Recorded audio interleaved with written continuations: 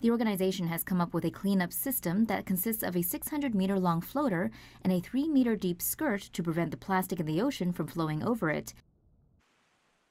The system would also take advantage of natural forces such as the wind, ocean currents, and waves to propel the system forward and form a U shape naturally to concentrate plastic in the center. The cleanup system is also fitted with solar-powered lights, cameras, sensors, satellite antenna, along with anti-collision systems.